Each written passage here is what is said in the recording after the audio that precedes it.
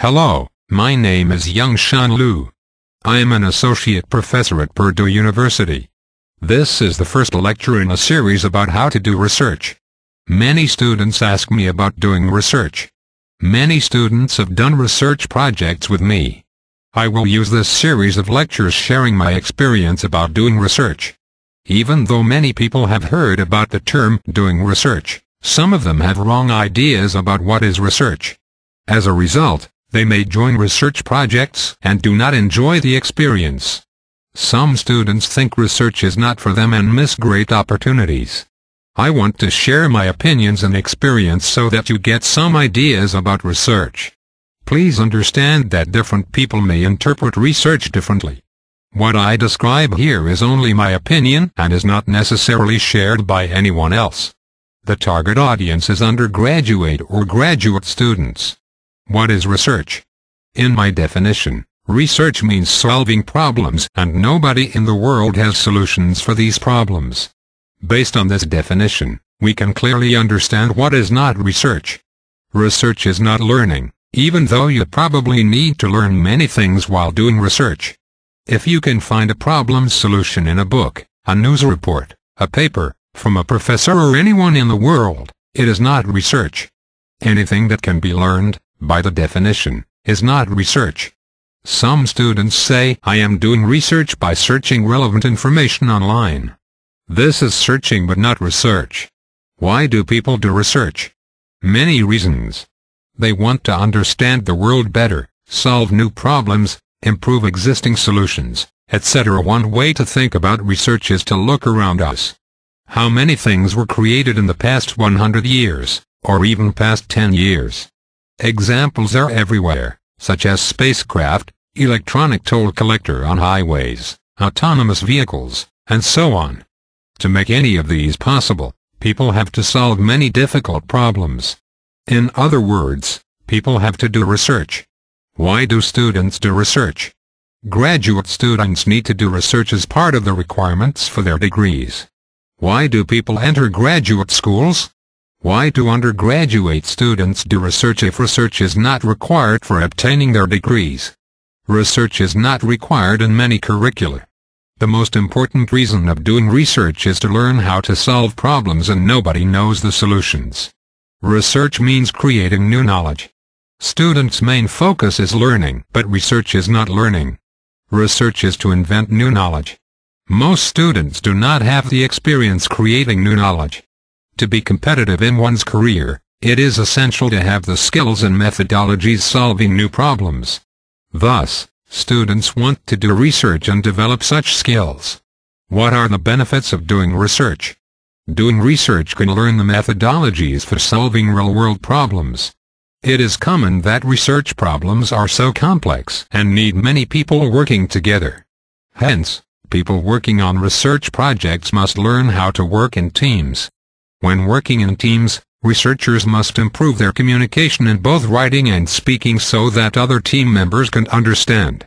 A research project also provides great opportunities developing leadership skills. To solve difficult problems, researchers often need to integrate knowledge from many different subjects and courses.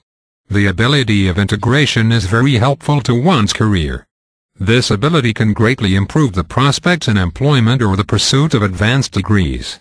Even if you do not want to pursue an advanced degree, such ability will make you stand out in your peers.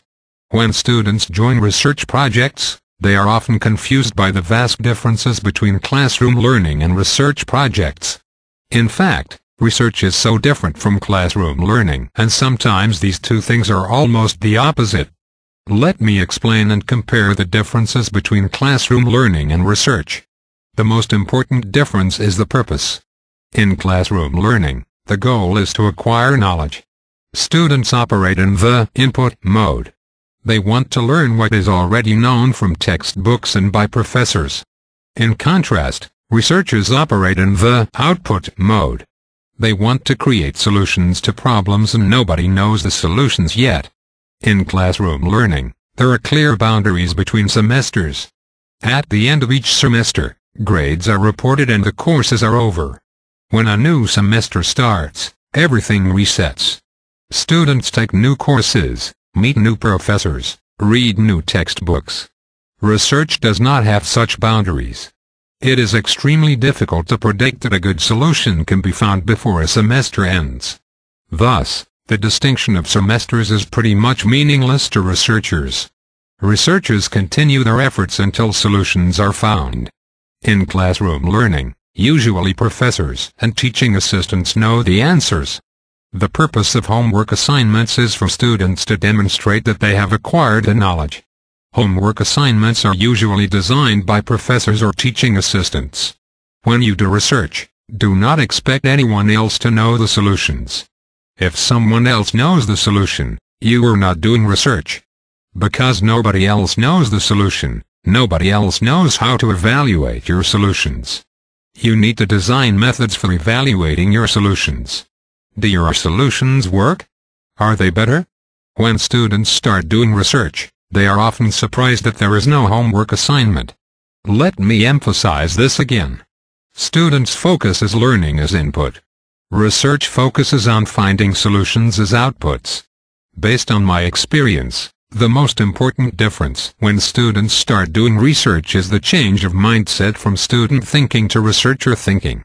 Students believe that everything is available in textbook or handouts, thus taking notes would be unnecessary. Even when they take notes, the purpose is for themselves. Researchers know that what they do is not available in any book, and they know the importance of documentation.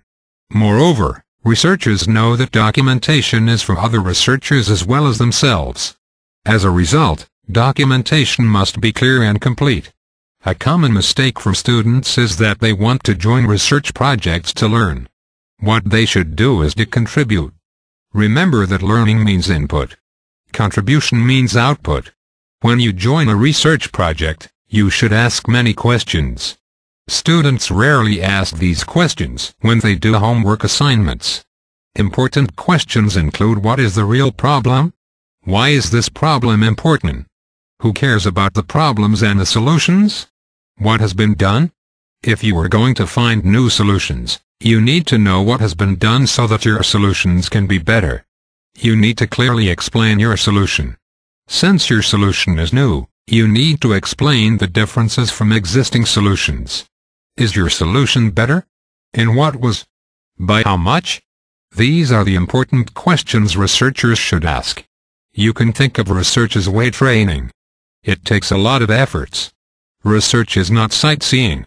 Tourists just see things without doing anything. Some people say, you need to get your hands dirty. You cannot do research if you want to be a tourist. Doing research needs a lot of effort. Thus, you should consider doing research only if you can spend enough time. My suggestion is that you need to spend at least 10 hours a week for at least 15 weeks, if you want to accomplish anything at all. Before you can contribute to a research project, you need to spend time understanding the problem, learn the relevant knowledge, tools, and skills. You need to know what has been done. In most cases, you work with a team and you need to know what they do. You have spent a considerable amount of time, but you have not actually done anything yet. After you spend the time doing the preparation work, you can start thinking about the specific problem you want to solve. Then, you need to survey existing solutions as references, compare them to understand the strength and limitation in each solution. You definitely need to document this process. Again, you have not contributed anything yet. After all this work, you can now start doing research. As you can see, doing research takes a lot of effort before you can do anything. Thus, you should consider research only if you can spend at least several hundred hours.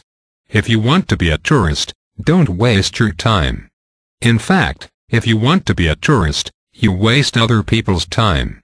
They have to explain their projects to you. They help you understand the topic.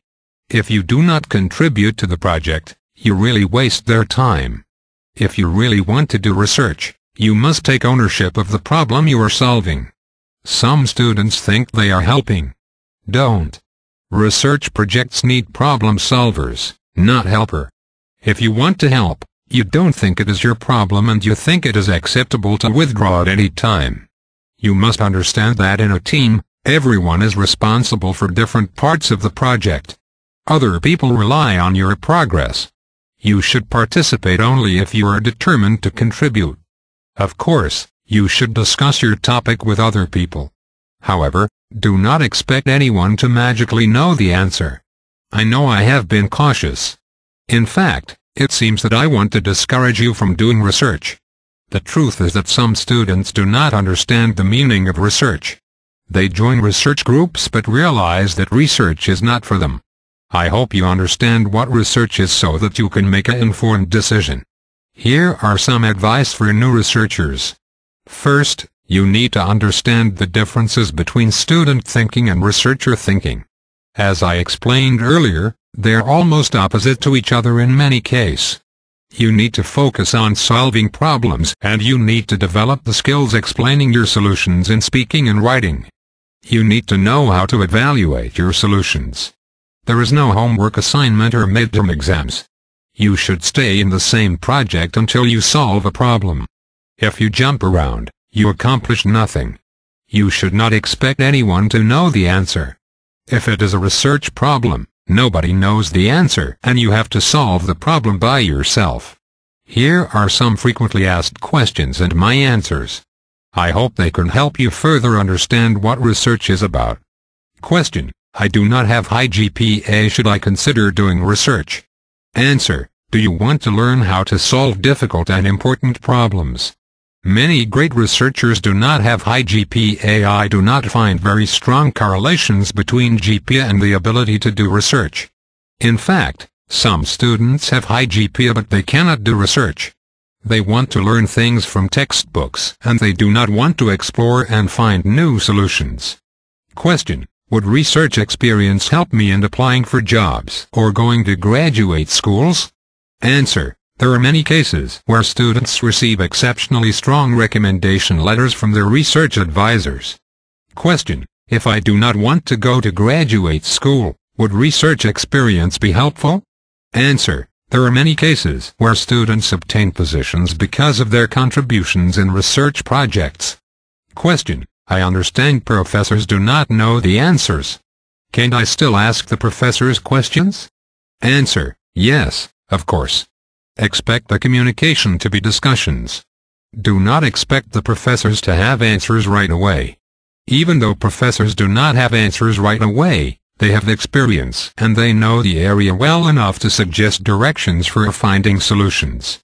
Question: what are the most common reasons of failure? Answer: first, you cannot fail in research. You may fail to find a good solution, but you will still develop the skills in solving problems.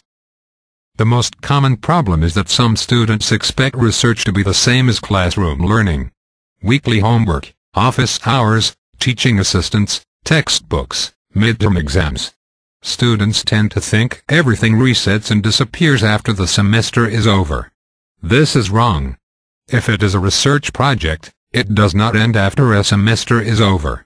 Question: how to become good researchers? Answer: you must think for long terms. Do the right things if you would stay in the project for many years. Do not take shortcuts. Document your thinking, design, and steps. Question: what should I do if I decide this is not for me? Answer: tell the team as soon as possible. Do not wait. Your team members depend on you. Don't surprise them later. Honesty is very important. Question: should I focus on keeping my high GPA? Will doing research reduce my GPA? Answer: you need to have a reasonable GPA. However, does it really matter if your GPA is X or X plus 0.05? Outstanding contributions and an exceptionally strong letter will be more helpful. Question: why isn't research required if it is good for students? Research is good for some people, not everyone. That is the reason I am making this video, helping you understand whether research is good for you. Question: why doesn't the professor know all answers? Answer: congratulations. You are doing research now. If the answer is discovered, the professor moves on to the next question. Thus, your professor is always looking for answers to questions. Remember that research is to solve problems that have no known solutions. Question: Why don't my teammates know the answers? Answer: your mind is too much deep into the classroom thinking. In the classroom, everyone does the same assignments. In the real world, each person does something different to build a team. Imagine a restaurant has only cooks and there is no waiter or waitress. This restaurant would not work. Now, let me say a few words beyond research. One day, you will graduate and your ability to do research will become one of the best assets in your career. If you want to have a rewarding career, find one that requires research, one that needs solutions to new problems. If your job does not need new solutions, you will soon find the job boring and you have limited growth potential. Similarly, when you hire someone, find a person that can do research, not a person that can apply knowledge from textbook. No manager will hire a person to learn. Managers want people to solve problems and contribute. In your career, try to build a team you can work with, a team to solve difficult and important problems. If you are interested in research, let's talk. I am confident that you will find this experience challenging and rewarding. Thank you for watching.